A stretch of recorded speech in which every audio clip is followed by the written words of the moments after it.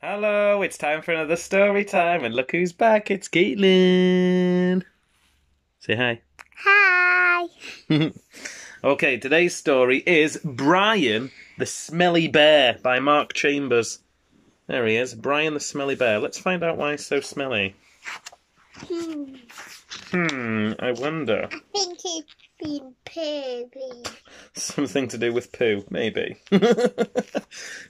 Brian is a very smelly bear, but he doesn't seem to care.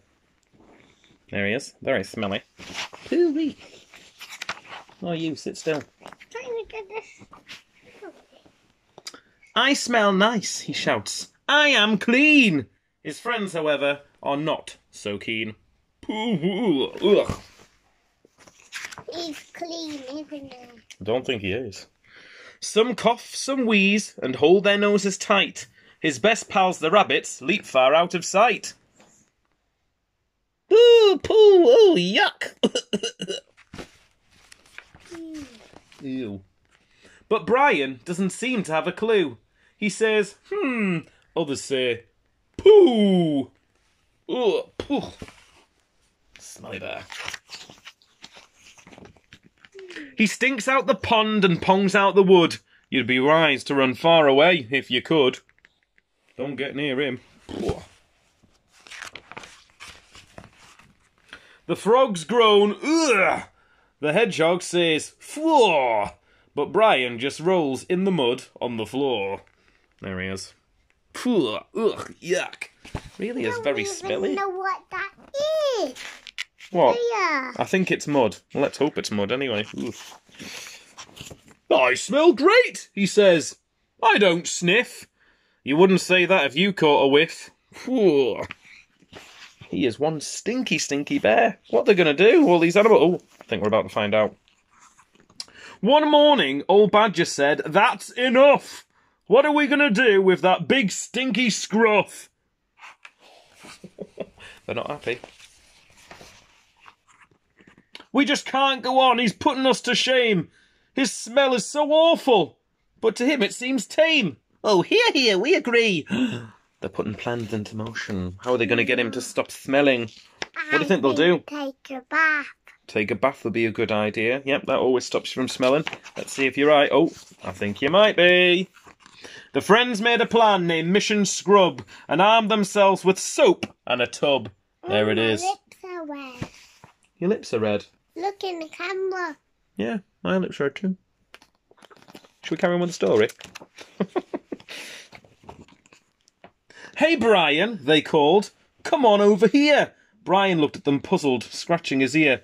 We've found an old bath. It's full of mud and it stinks. The animals all whispered, well, that's what he thinks. Let's see if they can get him over to jump in that bath. Brian grinned as he ran the ultimate dash. He leapt high as a kite, then down with a...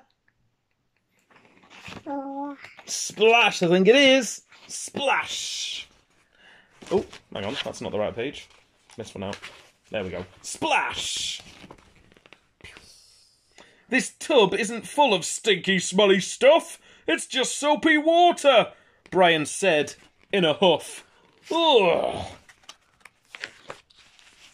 So Brian, who smelt more than anyone you know, more than rotten old socks and the fluff on your toe, now smells just like flowers. And hasn't changed his name. Oh, and has changed his name to just Brian, never smelly again. Oh, well, that's good. I'm glad that he had a wash. And I think we all need to remember, in times like this, where we're all stuck inside, and the temptation might be, well, I'm not going anywhere, so I don't need to have a wash. You must wash. Still wash.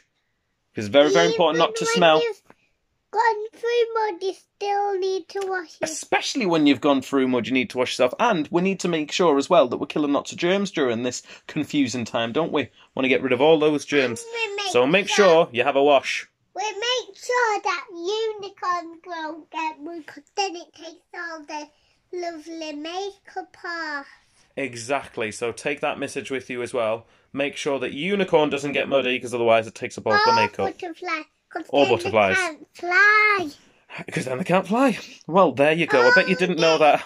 All right, okay. I think one too many messages. Or get the nectar. Oh, I think one too many messages might confuse people. The idea is just keep everything nice and clean. Clean yourselves, clean your unicorns, clean your butterflies. Okay? See you soon. Have a nice day. Bye-bye. Even if it's Bye. Bye. Chatterbox.